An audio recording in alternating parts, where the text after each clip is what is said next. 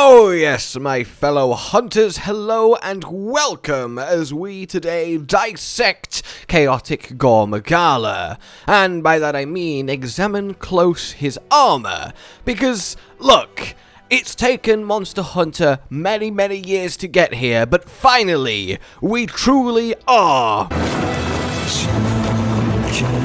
going berserk! God, I've not looked at this show in years. Really, what were they doing with the CGI? In any case, yes, we have Berserk and we have Strife.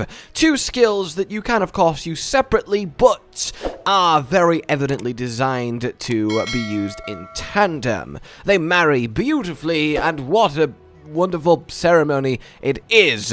I feel like I'm getting lost on this metaphor, but the thing is, both skills are rather vague in how they're described. They're rather vague in how they actually work, and even more confusingly, one of them, the most important to understand, Berserk, well, works differently in the training room than it does in an actual hunt, which gives a vast different interpretation of how powerful it is. So today I want to go over both Strife and Berserk and let you guys know what exactly you're dealing with should you choose to use them. Strife then is easier to put across. Basically, when you have red health, you will immediately gain a bump, a boost for having it. And that boost is affinity and extra element. The amount of affinity is 5, 10, and 10% respectively across the skills, and the element is at level 3 plus 15% extra element, which is obviously rather good. Then, when your red health increases, you get more and more of it. Well, once you reach 60% of your total health bar is represented as red health, you will unlock the full potential of the skill. Now, you just have infinite stamina for as long as you are this much red health. The affinity bonus increases to 10, 15, and 20%, respective of level 1, 2, and 3, and the elemental bonus becomes 20% more element at level 3.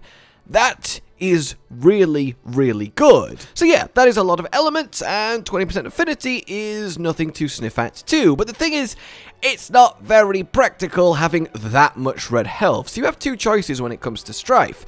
Either you use it for the bonuses you get for having any red health, as that happens quite a lot during the hunt, or you combine it with Berserk to get the full maxed out bonus instantly and maintain it for as long as Berserk lasts. So, it is important then to actually identify and have a look at just how good viable Berserk is and how exactly to make it work for you, and of course to understand it entirely. And well, that took some doing because again, it's incredibly vague. Like, God, I love it when my activate effect takes effect and activates.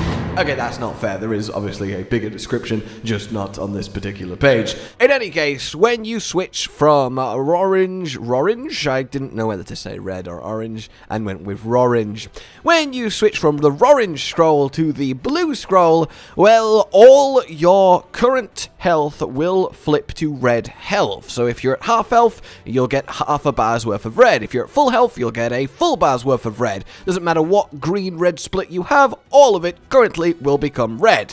That is easy enough. It will then start draining and draining and draining, quite fast at level 1 and fairly slow at level 2. If you're going to use Berserk, use level 2 or don't use it. Level 1 is utterly hot garbage and gives you basically no time at all. So at level 2, you will be sat there slowly draining your health, and it will last for about a minute and a half until you hit 0, at which point you will die.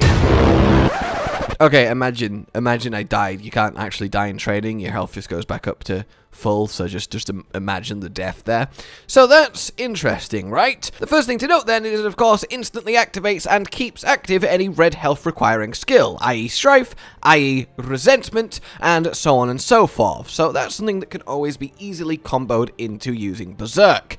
The main key factor here, though, is while you are in this Berserk Blue Scroll red health only draining health state, you do not take damage from monster attacks. Like, at all. Like, nothing. You still get knocked around, you still take the impact, but you take no damage. So now you're sat there thinking, wait, it drains for a minute and a half and you don't take damage. So you go into blue scroll, beat on the monster with reckless abandon for a minute and a half, swap back, have like a max potion, swap back, have another minute and a half, repeat. This is broken, what the hell? Yeah, it does initially appear that way, especially when I show you that a single gourmet fish is nearly enough to counteract the drain. Especially when I show you the new Kushala blessing that lets you get level 3 and therefore health regen passively does work while this is on, and coupled with a gourmet fish is enough to completely counter the drain so that you will never die from it. Especially when I show you that because these two pieces of armor come with Bloodlust, which means you have to deal with Frenzy to use Berserk, which means that when you beat the Frenzy, well, that will give you a full heal, which will reset, for want of a better word, the Berserk timer, and also make you more powerful because now you've got the positive beaten Frenzy effects amped up by having Bloodlust. It all sounds wonderful, doesn't it? And you can add Super Recovery Dango on top of that too, and well, now congratulations, you are quite literally an immortal god. I guess I'm out of a job. Rest in peace, the immortal build. Impossible! Here is where we have the catch and why the training room is not a very good way to look at the actual strength of this skill.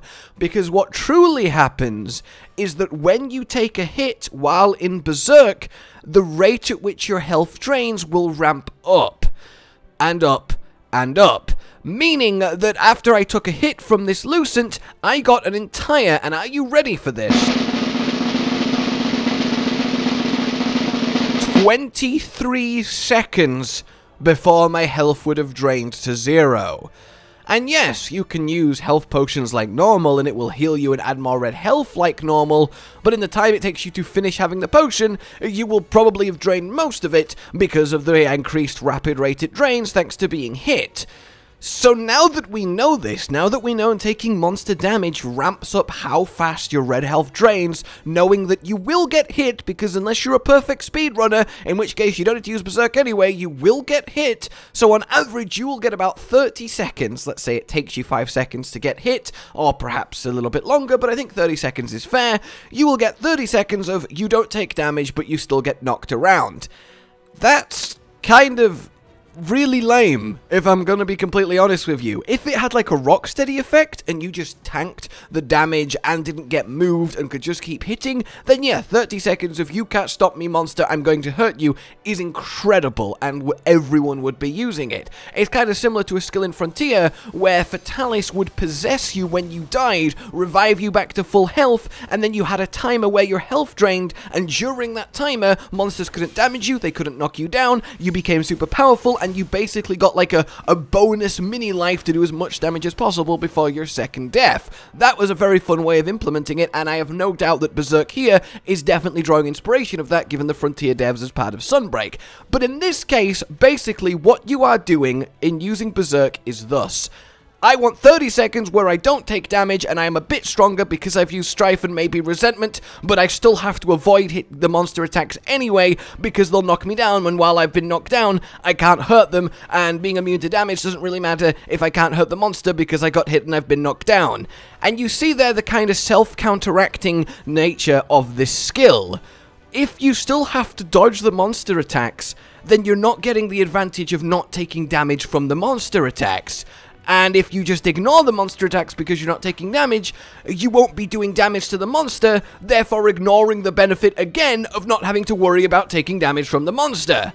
Especially if you're playing a weapon that works on counters, because when you counter you don't take damage anyway. So a sword and shield, a great sword, a long sword, you probably don't really care too much about this skill either. So the other question then, the other reason you might use it is, hey, okay, well maybe Strife is strong enough that it's worth going Berserk to instantly get the full effect. Well, if 20% element, infinite stamina, and 20% affinity is worth having this happen for, then yes, and perhaps for something like Dual Blades, that actually might be worth it. You might get 30 seconds of insane burst thanks to Strife and Berserk. But what I want to stress here is, do not look at Berserk like a survival free damage tool. It's not. Berserk exists as a trigger everything there is to do with red health, and make sure it stays triggered for 20 to 30 seconds as you fight the monster mostly normally during that time. And looked at through that frame of mind, it is certainly not a bad skill, not at all, but it is certainly not a broken, oh my god, this is crazy, I can't believe they would put this in, that it initially seemed like when in the training room you can completely counteract the drain with just a few items and then be functionally immortal. So yeah, that is how it all works. If having 30 seconds of guaranteed red health where you can't die, but you still have to fight normally, is worth it to your weapon, then this is worth it. If not, you're probably better off using better pieces of armor than the chaotic pieces that give Berserk. Oh, alright, I hope I have put that across in a somewhat understandable and helpful manner, and, well, until we meet again, like if you've enjoyed this, subscribe and hit the bell for more, consider supporting the future of the channel on Patreon down below, and goodbye. Josh, Cotton, and Hollow with the videos, dropping the humor like a hammer on your tippy toes, bringing entertainment on a daily arrangement to take our insanity and turn it into entertainment. Yes, I said entertainment twice, to reiterate that it is nice, to look into your faces on a mostly daily basis when you let us in your homes to make the whole world a stage. Goodbye.